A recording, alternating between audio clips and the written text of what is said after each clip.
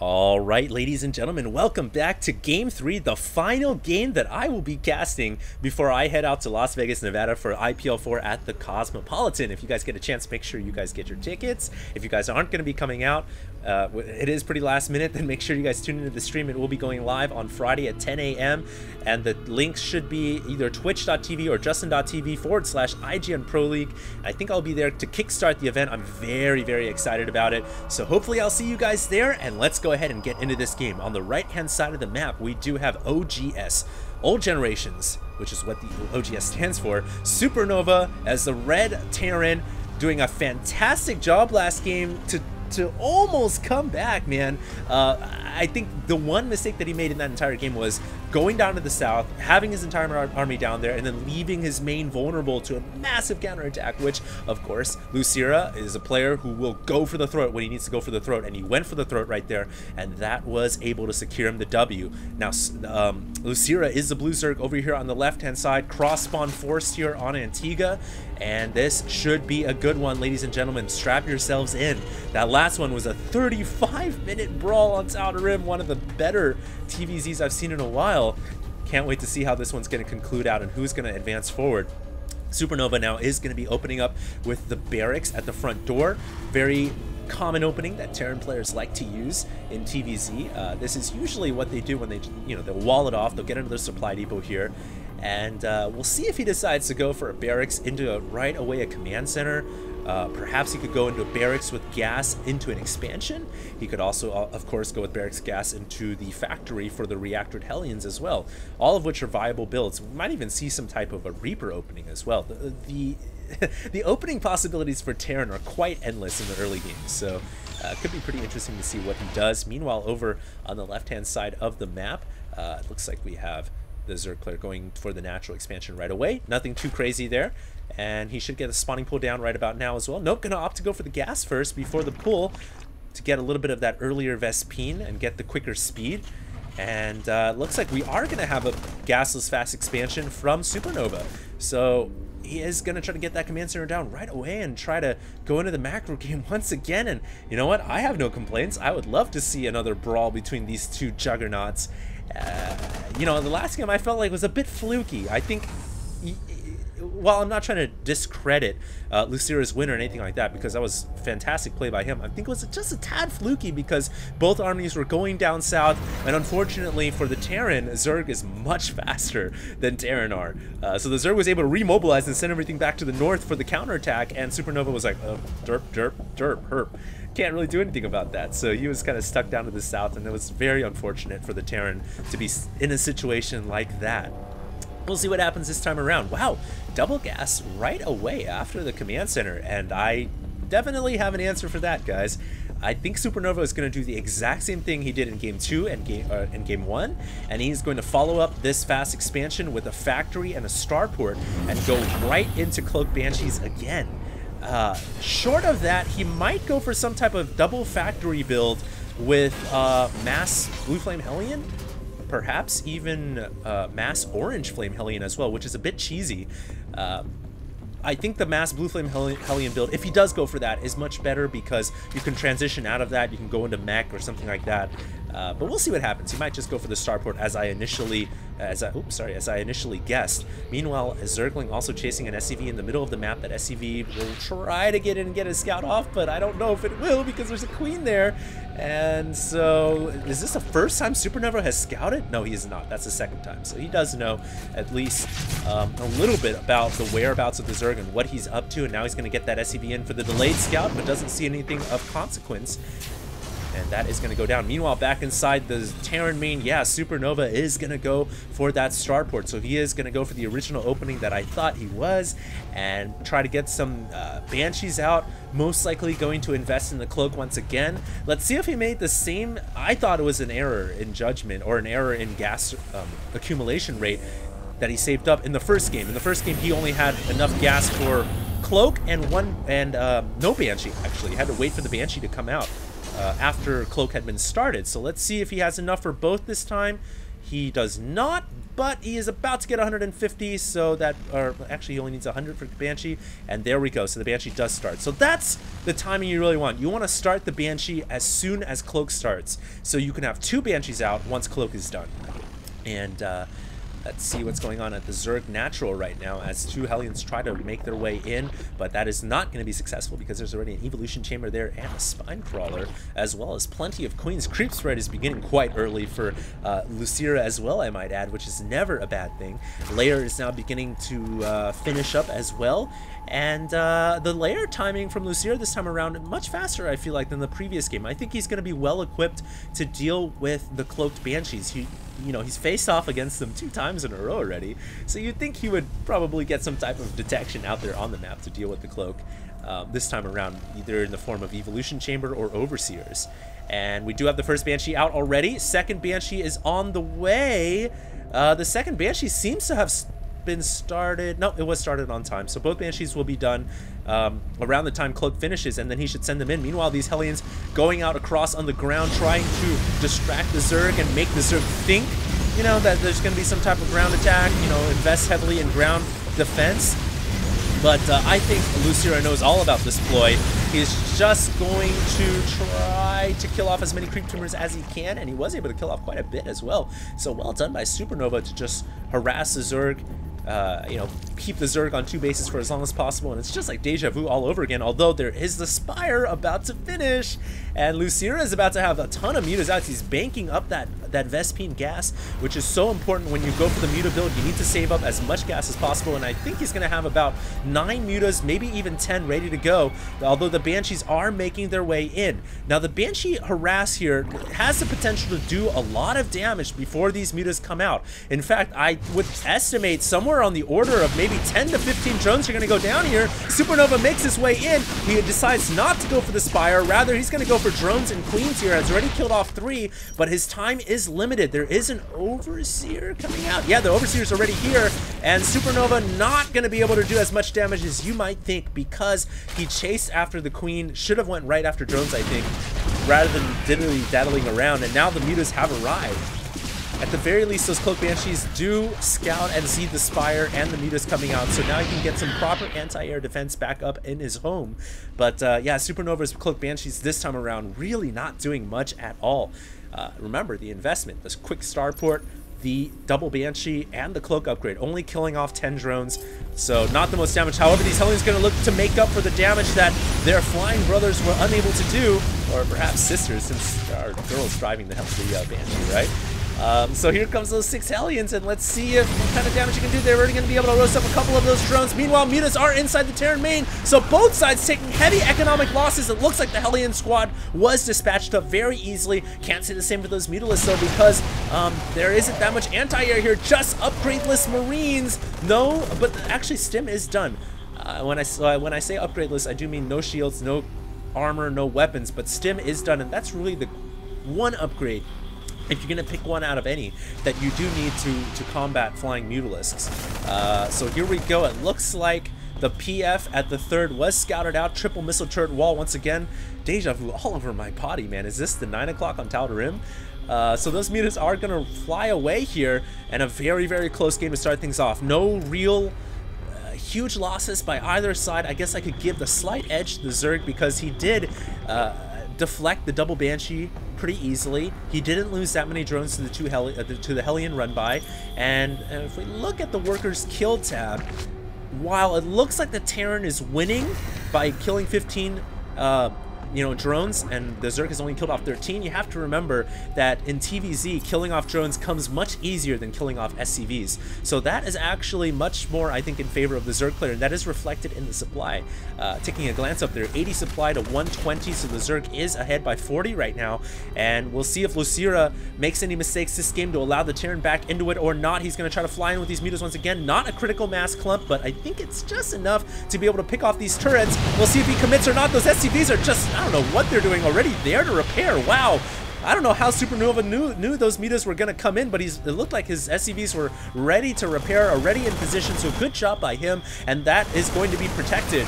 At least the airspace of the Terran will be protected. But what about these Marines? They're just stuck in the middle of no man's land, no combat shields. They are going to go run behind the mineral fields at the gold.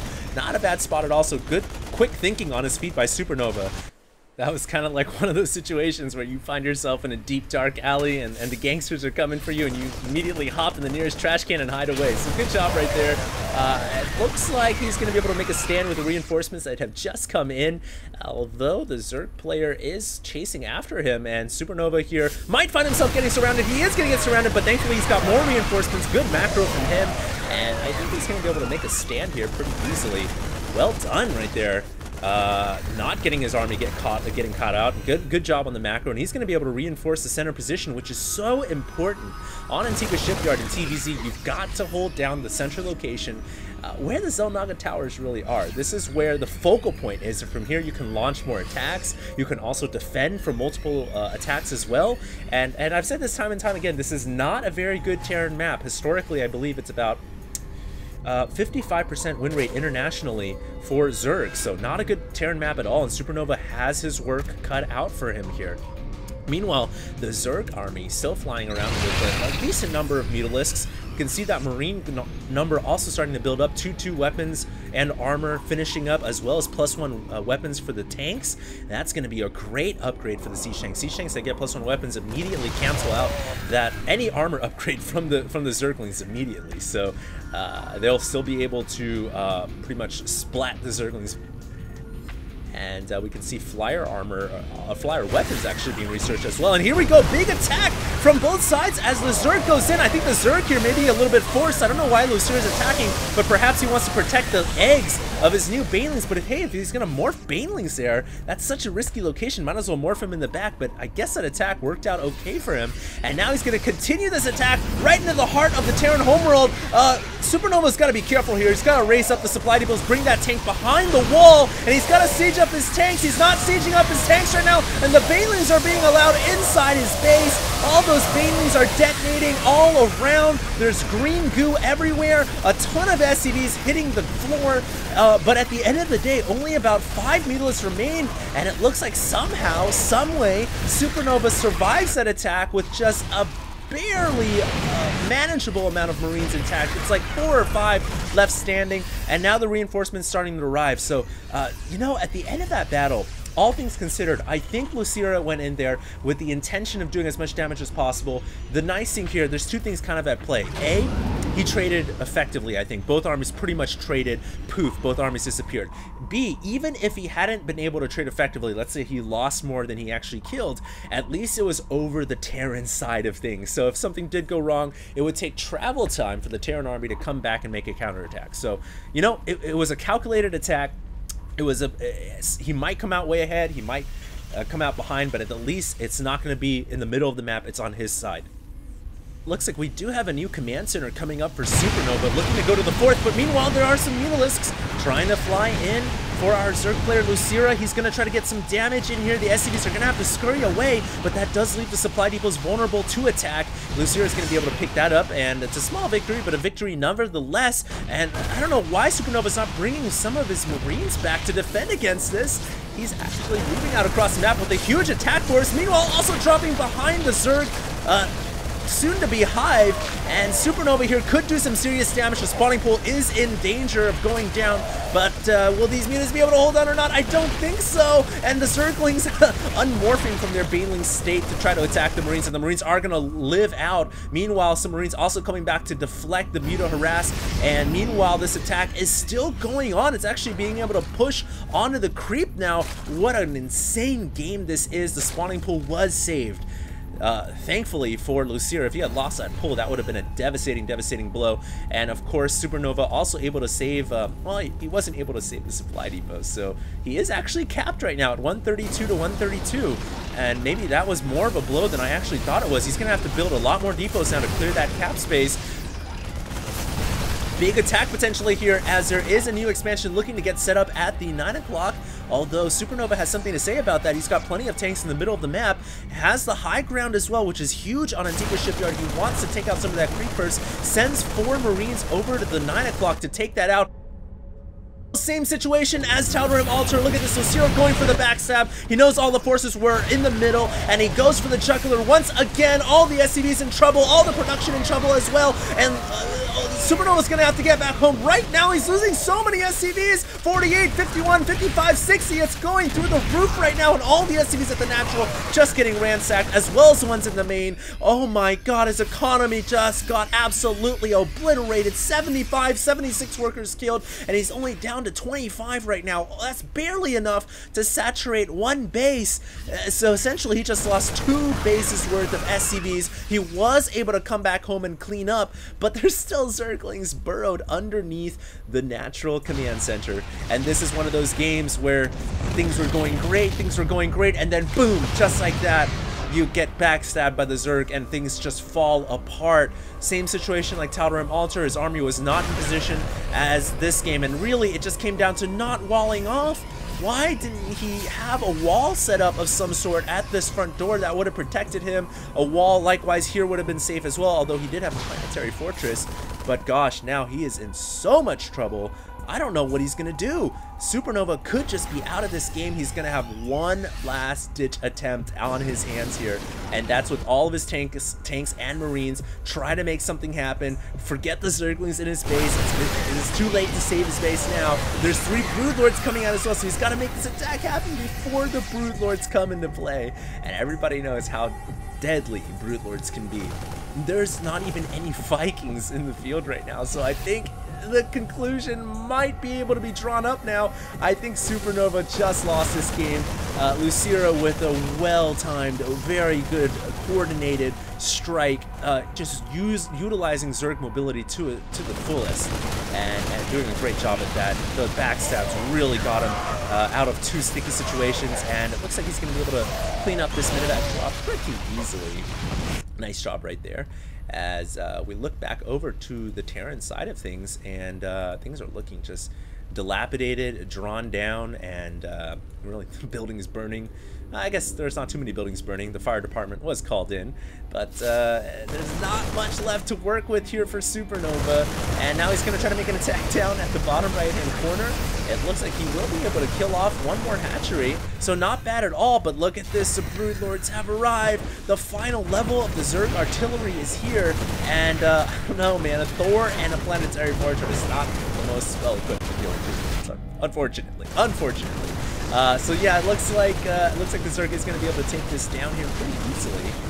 There is a small pocket of resistance here with the Marines. Surprised the Zerglings have not made a cameo appearance here at the end of the game, but nevertheless, the Broodlords are actually in trouble here. Some Marines have gotten underneath them, and transfuse at the very last second. Very nice transfuses by Losira. Meanwhile, there's a drop coming in at the Zerg 3rd, but that drop was cleaned up and dispatched up very easily. These tanks are, oh my god, so vulnerable right now. Meanwhile, the PF is starting to drop in HP. Oh, well, so smart by SuperNova, or not SuperNova, by Losira to bring some queens here to help transfuse the Broodlords.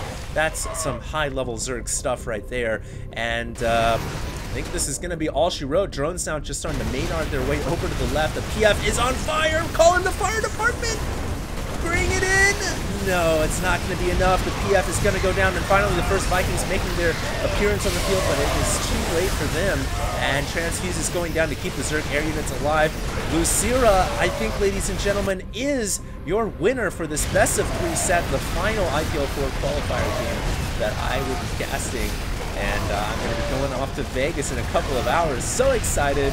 Hope I see you guys there. The level of play is this good in a qualifier match. Imagine how good it's going to be on the stage. Hopefully you guys all tune in once again for the last time. The links are justin.tv/IGN Pro League or twitch.tv/IGN Pro League.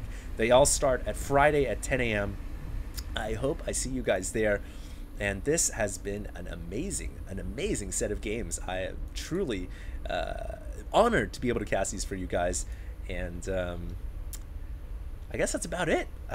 I'll see you guys after Vegas. When I come back, I'll have more StarCraft 2 content. I also want to maybe dabble a little bit in some new video games as well. But that's about it. I'll see you guys around. Make sure to subscribe to me on YouTube. I'm at youtube.com/HDStarcraft. I am also at Facebook and Twitter. And thanks for all the support, guys. I'll see you guys soon. HD, signing out.